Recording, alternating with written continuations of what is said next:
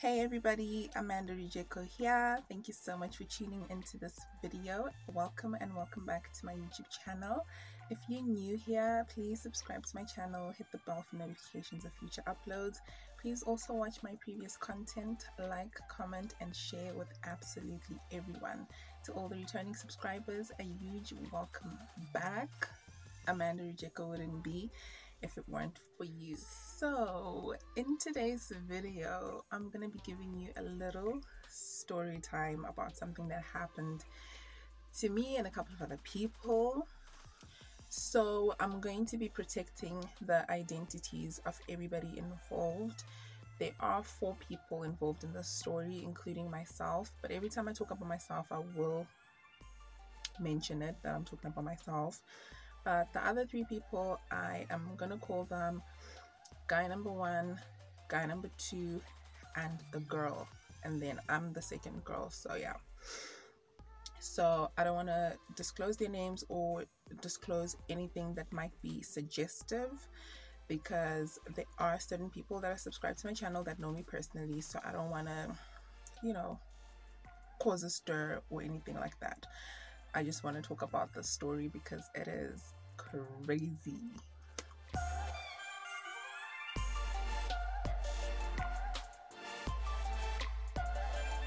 So yeah, we went to an afternoon turn up one time. This turn up was only gonna be until around 6 p.m 6:30 p.m at the very latest. So I actually got to the place first, I believe, and I knew that I was going to meet people that I know already because it was kind of like a big deal. It was in a different city from the city where I resided at the time, so we were far from home essentially. So what happened was, after a few hours of me being there, I saw a familiar face. I saw a lot of familiar faces actually. Then after a few hours of me being there, I saw a familiar face, which is guy number 1. And we were just like, hey, what's up, this and that. And obviously people were making plans about what to do at night, because this turn up was only until around 6 p.m. and it was a Saturday. And yeah, so guy number 2 was with guy number 1. I was introduced to him as one of his longtime friends, and just a whole lot of nice things that were being talked about, like the brotherhood, this and that.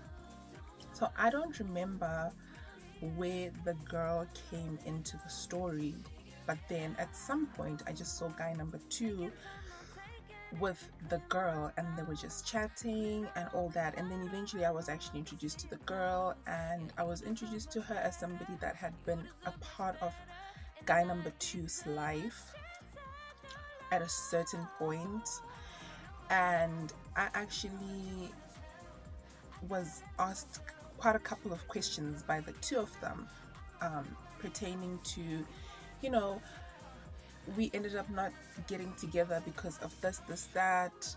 Is this my fault, or is this my fault? This is guy number 2 and the girl, questioning me and just being like, the girl was like, you know what, I wasn't feeling him. And the guy was like, I was down for her and I would have done anything for her, and I really, really loved her, and I feel like I deserved a chance. The girl was very resistant about it, and then they ended up not hooking up. They got out of each other's lives for years, and then they met at the turn up. So anyway, we all make plans like, what are we gonna do afterwards, blah blah blah. And then the 4 of us ended up together: guy number 1, guy number 2, the girl, and myself. So guy number 1, guy number 2, and myself, we were all from a different city. The girl was based in that city where we were at the time. So we all planned to go to another city. Like, we were just like, why not? Like, let's just go to another city. Let's go. Let's have fun. Let's paint the town red. So we went to the girl's place because we wanted to change. I had been in a dress and heels I wanted to change.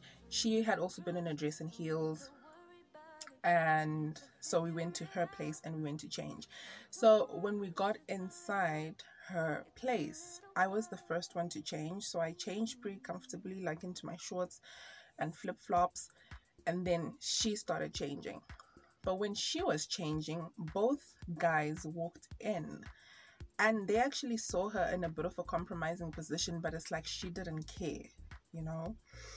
So I'm very conservative. I was like, I wouldn't let guys just look at me like that, because she was topless and she was like trying to cover herself up, but she wasn't making enough effort, because she was like, you guys, but like, you know, her hands are not really covering the girls.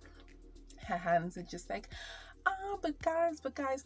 So that seemed a bit weird for me, because I was like, I wouldn't do that. But over the years, I've just come to accept that my methods aren't everyone else's methods. So sometimes I just keep my opinions to myself, but I found it strange.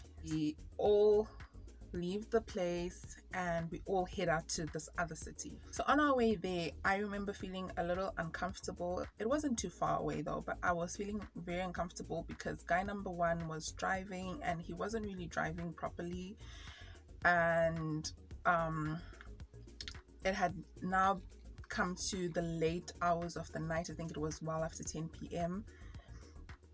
and I felt like he just wasn't driving properly. I started being very, very conscious, even though I had also had a few to drink. But then I remember thinking to myself, this was a bad decision. I shouldn't have agreed to, you know, go with these guys. But it was too late, because we were already like on our way there, and it's super late at night, and I couldn't get them to turn back because we had already entered the freeway and there was no other way to exit except for getting to the city that we were going to. So I remember complaining like, dude, you're not driving properly and stuff like that, and he ended up getting very upset with me. And then guy number two started driving. When guy number one was driving, I was sitting in front with him, and then guy number two and the girl was sitting at the back. The supposed couple from a long time ago, or should have been a couple from a long time ago, they were sitting together. So guy number two had to come to drive, and then I sat with guy number two. Mind you, we kind of had chats in the afternoon. We kind of like had rapport. He had told me a little bit about himself, about his career and stuff like that. Obviously he had talked about this girl. You could see that he really was into her whenever that was that they tried to hook up, or he tried to hook up with her. We actually had probably a bit of a conversation on the way, and I was feeling a little more comfortable because I knew he hadn't been drinking like crazy. He probably had one or two, and that's all that he had. So I was feeling a little more comfortable and a little more at ease. So anyway, it was a rough ride to get to the other city, but we got there, and then we decided that we were gonna go to this other place where, you know, people were just hanging out. So we went there, we hung out. There was music, there was alcohol. I didn't even know where we were gonna sleep. We didn't even plan all of that. What just gave me a bit of assurance was that guy number two wasn't drinking. He's the one that was going to take us home or take us back to the other city where we had met. So I was chilled out. So I actually got hungry, and then I was like, okay, we need to get some food. So we decided to drive into the CBD, or into the town of that city, and we were looking for a fast food place. So he had an idea of a fast food place that was open. So I don't know if he started being all male about it. He tried to make out with me, he tried to touch me, but when I told him to stop, he was very respectful. He didn't cross any lines, and I was just like, yeah, I'm not about that, you know. It ain't me. We grab the food, we go back, we get back to this place where we had been chilling out, and guy number one and the girl are making out. They're like kissing, they're just in the moment. So I'm already eating, because as soon as we got our food, I started eating. And we were driving back to this place where we had left them as I was eating. And I was really just enjoying my food, and I wasn't really thinking about much. And then we get there and these two are kissing. When I saw them kissing, I didn't even think anything of it. I was just like, whatever. But then the guy number two, he got super affected by it. So I remember him parking the car. Then he reclined his seat, and then I offered him food, and then he was just like, no, I don't even want to eat. I'm just so disgusted, and I can't even believe what I just saw. And I was like, dude, whatever, just get over it. You tried to make out with me. If I had agreed, then we would have also been making out. So what's the big deal? And meanwhile, I'm just like eating, like, dude, whatever, like, just enjoy the food. The food is great, and then he's like, nah, this is crazy. He is throwing in some swear words in there. I'm still not taking him seriously, by the way. I'm still just thinking to myself, this is not even a big deal. I'm still not even thinking that this has affected him in a bigger way than what I could imagine. So anyway, guy number one and the girl come to the car, and I'm like, hey guys, we've got food, this, that. And then I don't think they started eating. I think they just saw that there was food, and then they were like, yeah, it's all good. And then they sit at the back again, like how we had been sitting when we drove to that city. This is now probably 1 a.m. or 1:30 a.m. And then all made the decision that we're gonna sleep in the city where we had met, which is where girl number two actually lives. So we set out to go there. Everything is just hunky-dory. We're super chilled. Guy number one tries to, like, holler at guy number two, like, yo man, what's up? And he's just not having it. And I think the girl noticed, so she's like, dude, what's up? And he just kept quiet. We drove out of that center where we were, and we went into the CBD. And then this guy must have done like 180 kilometers an hour in the CBD. It literally looked like we were gonna crash. I don't know how long he was speeding for, but we were all super scared and helpless. No one could do anything about the way he was driving, because he was driving. I was sitting in front with him. He was so helpless when somebody is driving recklessly and they're mad. So I don't know, I don't remember how long it was, if it was 10 seconds or 20 or 30 or a minute or whatever. Like, it was long though. He almost hit this big pillar that was in the city. Then I think he swerved. There weren't many cars driving, because this is like 2 a.m. in the morning, so there weren't many cars that were still driving around. But I don't know what swerve he did. And then we got to this place where there was a bump on the road, sort of like a deformity of the road, and the car actually jumped up like we were in mid-air, and then we fell back down. So we're just all screaming, dude, stop. Eventually he stops, and the moment he stops, I undo my seatbelt and I get out of that car. I was like, I'm not driving with this person. It's not happening. I was so scared. My heart was racing. Everyone's heart was racing. I'm sure his heart was racing as well, even though he's the one that did all of this.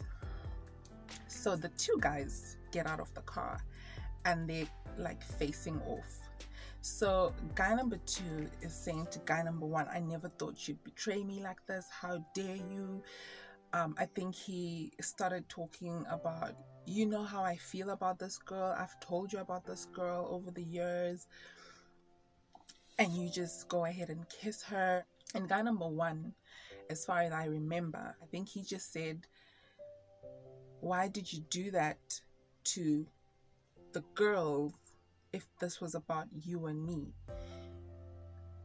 You know, like you could have killed us.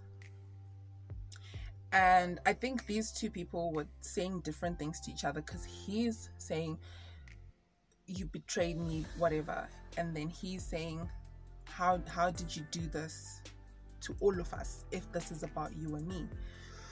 And I remember guy number 2 literally like pressing into guy number 1's chest, like saying whatever he was saying, but like doing this to him, like, you know, it's almost as insulting as having someone do this to you. You know what I mean? And I remember feeling scared, like, oh my gosh, there's gonna be a fight here. There's gonna be police here. This thing is gonna be such a mess. It's gonna blow up in all our faces. It was just crazy. Anyway, guy number 2 then tells all of us to get back into the car. He's like, get back in the car, we're going home. I was thinking to myself, no, I'm not gonna do that. I'd rather sleep on the streets. I'm not gonna go back with you. And the girl, who is in tears, by the way, at this point in time, tries to convince me that he's gonna drive properly. And I said to her, you have no guarantee of that. You don't even know this guy anymore. You haven't been in touch with him for years. How would you know what kind of person he is when he's angry? Like, we have seen what kind of person he is when he's angry, and I'm not gonna have him drive me to death.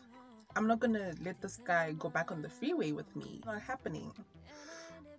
Guy number 1 managed to walk away without actually fighting.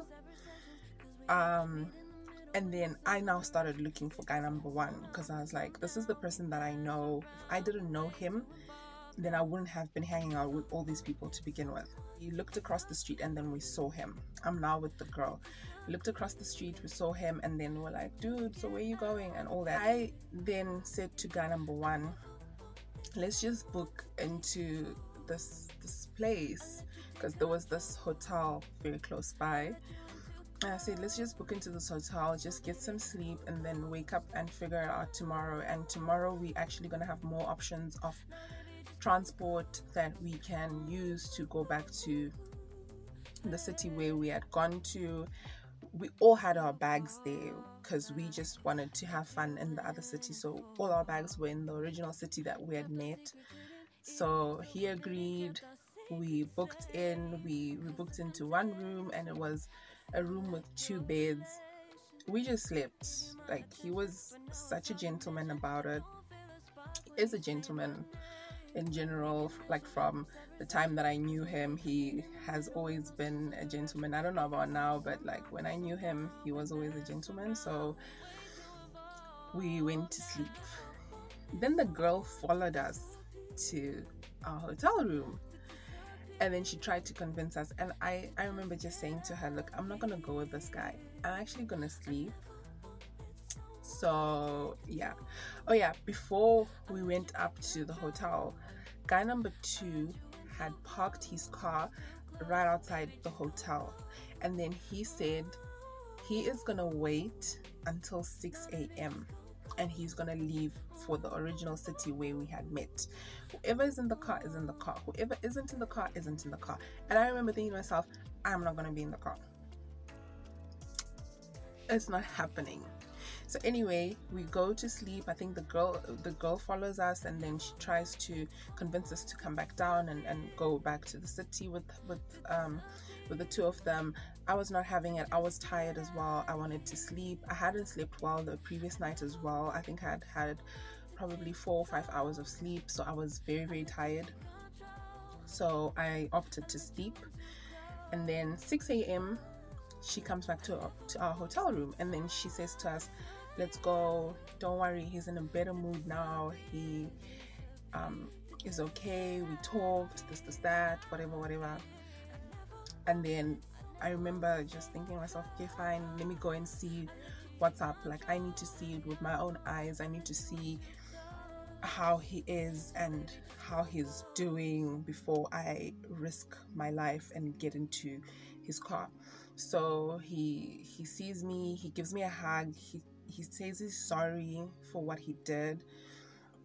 He acknowledges that he put my life at risk. He was talking to me directly. He acknowledges that he put my life at risk, and he apologizes for it. He promises to drive properly, and he just says, let's go, you know, please don't fear, I'm not going to do anything bad to you, I also want to live, I have so much to live for, and all that, so please don't fear, just get in the car and let's go. That's what he said to me. Then he talks to guy number one, and then they have their whatever brotherhood talk. And then I don't remember if they hugged it out, you know, not like hug, but you know, like guy hug. I don't remember if they did that, but I saw them laughing and starting to talk about other things, and just being in the mood that they were in the previous day when I saw them, and when I saw what they were like together when I was introduced to guy number two by guy number one. So I felt safe, and then we actually embarked on the journey. So we went back to the other city where we were, and then we actually hung out for the rest of the day. But then guy number one just kept his distance from the girl. So guy number two and the girl would be together like most of the time, even when we sat down to eat, even when we did whatever we did in the city, they were sitting together. Eventually we got back to our city like much later on at night. I took guy number two's number and we started chatting, and one time when I asked him like, so what then happened with you and the girl, he just said we just never spoke again, and I closed that chapter in my life. So yeah, that was my crazy story. That was probably the time where I was the most scared in my life, because it was insane. And it was insane how someone could get so angry over something like that, which I felt was very unfounded. His anger was very, very unfounded. It wasn't even necessary for him to be that angry, because things happen. They were never in a relationship. They were never tied down to anything. They still weren't in a relationship. He might have had feelings for her, but he was not with her. He had tried to make out with me, so why couldn't she make out with someone else? You know what I mean? So yeah, but I'm glad that we got out of that, and we got out of that in one piece, or in 4 pieces, and it was just insane. But well, it happened. So yeah, I hope you guys enjoyed that crazy story time about that insane night/morning in my life. Yeah, there's gonna be more stories that I'm gonna share with you on my channel, so I hope you're into stories. If you haven't checked out my other videos, please do check them out. I'll leave all the links in the description, since my channel is still small and all the links still fit in the description box of one video. I will leave them all down. I also will have my social media handles for Instagram, Facebook, and Twitter. Please check me out there as well. Once again, thank you so much for all the support. Thank you so much for watching this video, and until next time, cheers.